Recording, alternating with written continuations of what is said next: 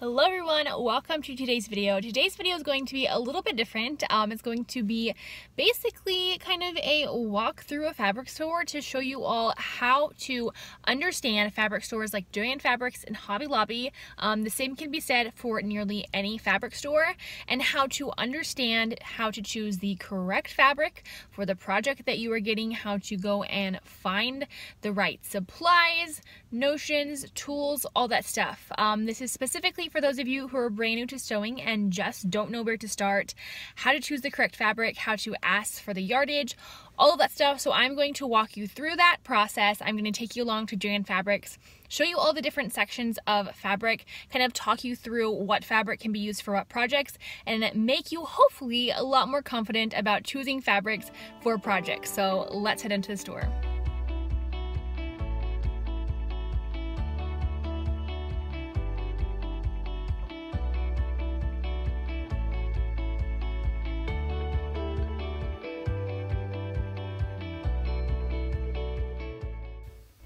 At nearly any fabric store, the largest fabric department is going to be your cotton fabrics department. This is where you're going to find every single solid color of cotton that you can imagine, any kind of print, novelty fabric, fabric for holidays, for seasons, you name it. And this is the section you're going to want to focus on when you're brand new to sewing.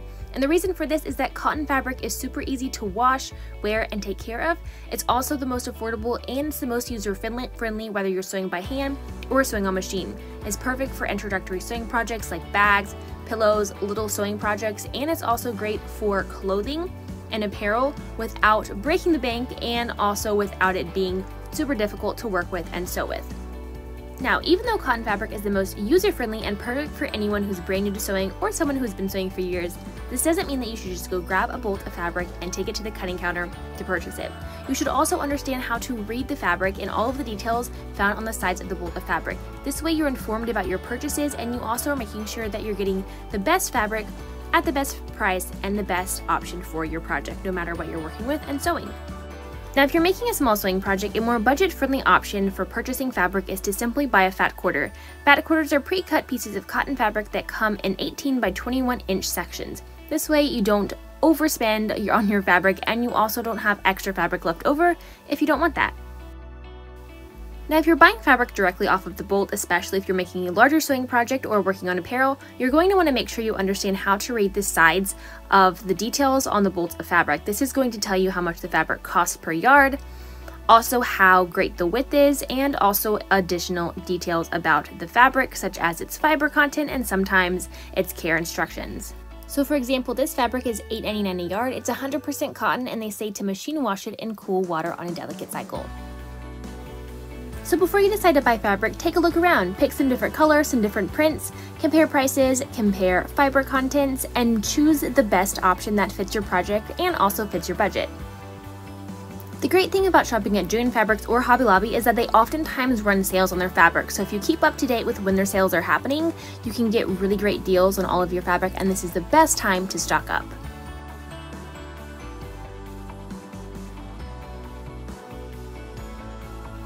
Some great steps to take in order to be an accomplished sewer is to not only just go and buy supplies and fabric, but to be informed about your purchases and what supplies you are getting.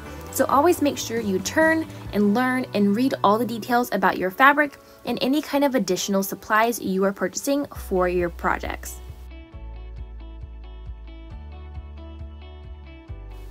Make sure that you're also reading the signage in every department for fabric. These signs are going to tell you what the fiber content is and also what this fabric is suggested to be used for project-wise. That way you're choosing the best fabric that's going to fit your skill level and the project that you're pursuing.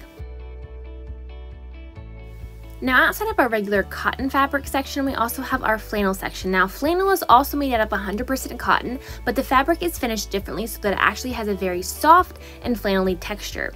This fabric is often going to be used for projects such as blankets, pillows, more homeware type of items, and also super soft clothes, like clothes for babies, for example. Sometimes people will use this to make pajamas as well, because flannel is the perfect choice for pajamas if you want a little bit of extra cozy warmth.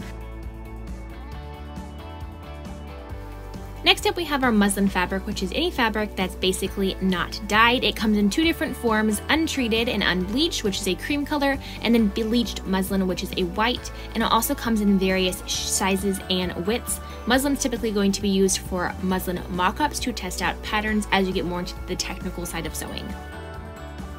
We also have this fabric that looks like a quilt. Essentially, it's called quilted fabric or quilt backing. A lot of people are going to use this to create the back sides of quilts or to make blankets from. You typically aren't going to use this for many apparel type pieces unless you're making some type of coat, but it's essentially 2 layers of cotton fabric and then a layer of quilt batting quilted together.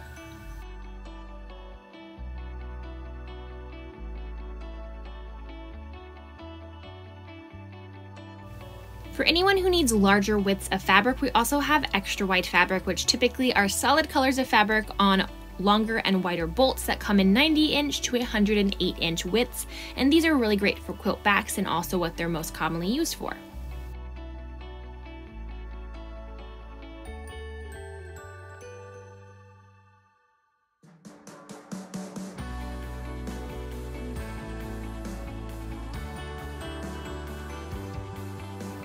There's also a section full of all of this lush and plush fabric, so if you're thinking about fabric that is impeccably soft, this is the section. It comes in different colors and also a lot of different prints because most people are going to use these for blankets or creating items for babies or babies' rooms. So any kind of blanket project, this is the fabric you're going to want to go for.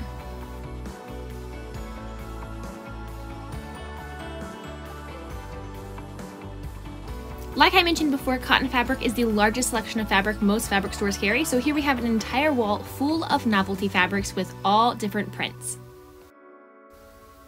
Some fabric stores even carry a selection of pre-cut cotton fabric in 2-yard increments. These are a little pricey because if you look at this, it's about $20, which rounds out to being about $10 a yard, and you can probably get fabric for way cheaper per yard if you buy it directly off the bolt. If you need solid color fabric, there's always an entire wall of all different shades of colors that come in 100% cotton blends, and also sometimes they'll come in poly cotton, so depending on what you're making, either one will easily do, and you'll probably easily be able to find the exact shade and color that you need.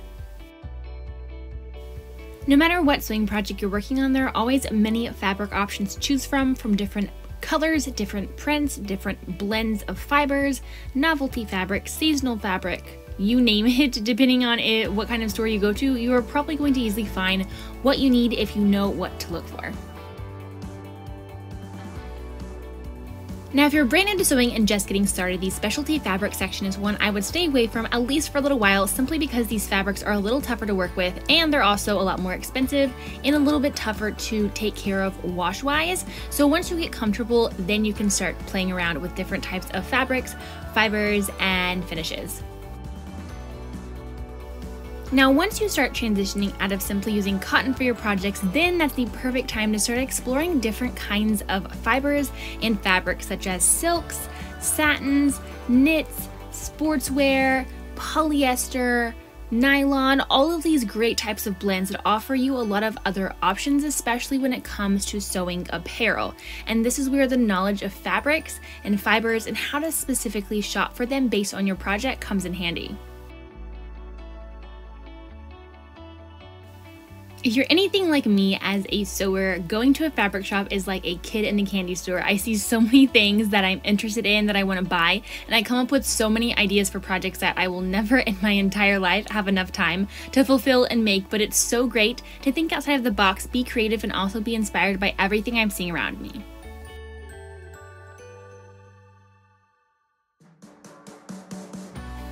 The great thing about embracing the art of sewing and creating your own projects is that there's fabric created for every single thing you want to sew, whether you're sewing swimsuits, sportswear, comfy loungewear, dresses, shirts, pants, jackets, bridal, formal wear, cosplay, costumes. There is a fabric for everything, and so this is why becoming comfortable with understanding fabrics and knowing how to shop for them, knowing what you're looking for, knowing how to read your patterns is so important, and this comes through continuous practice.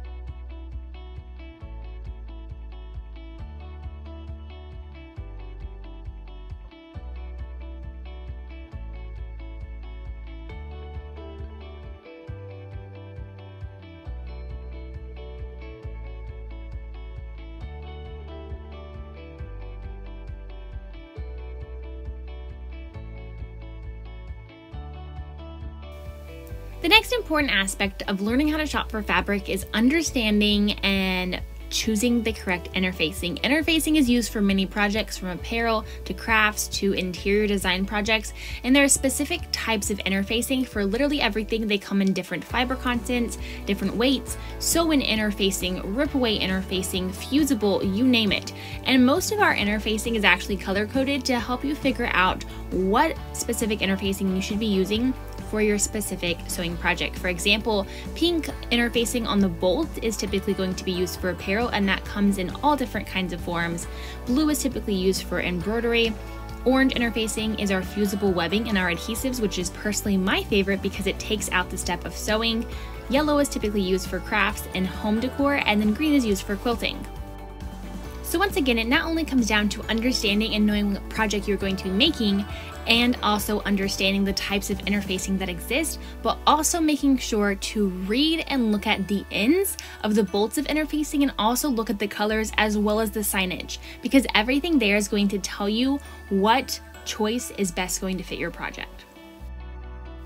They also sell many of the most popular types of interfacing in pre-cut sizes and shapes in bags, so if you don't want to have to worry about going up to a cutting counter and asking for a specific size of interfacing to be cut, you can just grab a bag that best fits your project. My go-to is going to be lightweight fusible interfacing. It's perfect for small projects and for apparel. Once you have your fabric, you are going to need thread in order to sew it, and have no fear, there are plenty of options to choose from. Now, just like our fabric, we are going to want to pay attention to the fiber contents of our thread. Fiber contents of our thread come in cotton, polyester, polycotton, silk. There's also different types of metallic threads, but my go-to is going to be cotton, polyester, or a polycotton blend. And I usually like to try and match not only the color of my thread to the color of my fabric, but also the fiber content. So if I'm using cotton fiber for my fabric, I'm also going to typically use cotton thread.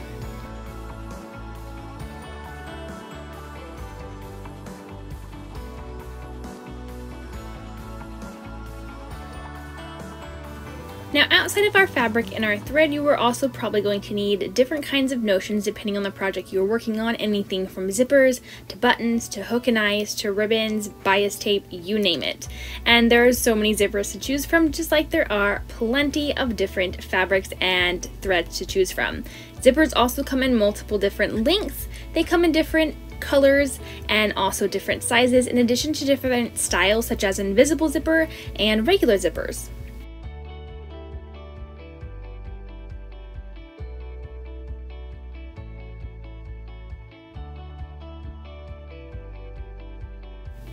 Now, if you're at the fabric store and you're looking for a pattern, you're going to find a pattern in these giant metal drawers. The metal drawers are broken up into the different brands of patterns that the store offers, and you can find different styles for those brands in the giant catalogs that feature all of the different styles, features, and designs of the patterns that they offer.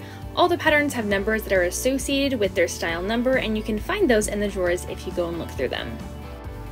After you've chosen your fabric and you're ready to get it cut out, you're going to head over to the cutting counter, which is this giant counter. It looks different at every store, but usually it's going to be easily recognizable because there will be people working behind it. At Joann Fabrics, you have to choose a number, and when they call your number, you can go up to the counter and tell them how much yardage you are going to need of the fabric you are purchasing that day. Outside of fabric, threads, and zippers, there are always walls and aisles full of all the various notions, from Velcro to hook and eyes to buttons to eyelets, you name it. Anything that your project is going to need or that your pattern requires, you can find in different colors, shapes, and sizes. These aisles also offer you a variety of different types of sewing tools that might be beneficial depending on the project that you're working on.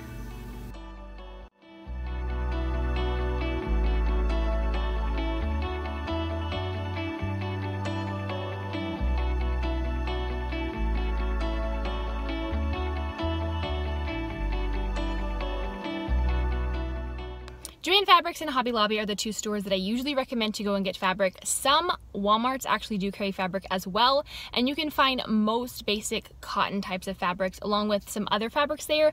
The one thing about Walmart is that there's never a designated fabric person working in that section, and if you have questions, they probably aren't going to know what you're talking about. So that's why I usually recommend Joann Fabrics, because everyone who works there is very knowledgeable, and if you have a question, they're probably going to be able to answer it or direct you to someone who can very easily answer it. Hobby Lobby, sometimes it's a hit or miss, so usually recommend Joann Fabrics, then Hobby Lobby, and if all you have around is a Walmart, that also can work as well. But then there are also other specialty fabric stores, like if you're wherever you live has a local quilt shop, they're also going to have fabric, but it's going to be a lot more expensive and specialty. And then if you're like me, you just go to thrift stores and get tablecloths and curtains and sheets and use that as fabric, which is a great way to save money and be a lot more sustainable.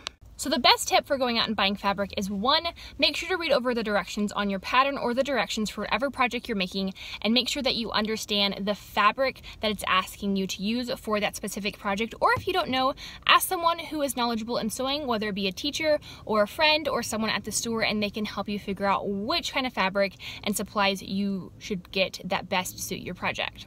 You're also going to want to pay attention to the nameplates and the titles of every section that you're shopping in, because they will explicitly say if you are in a section with cotton fabric and fleece and blanket type fabric, if you are in the flannel section, the satin section, the specialty wear fabric section.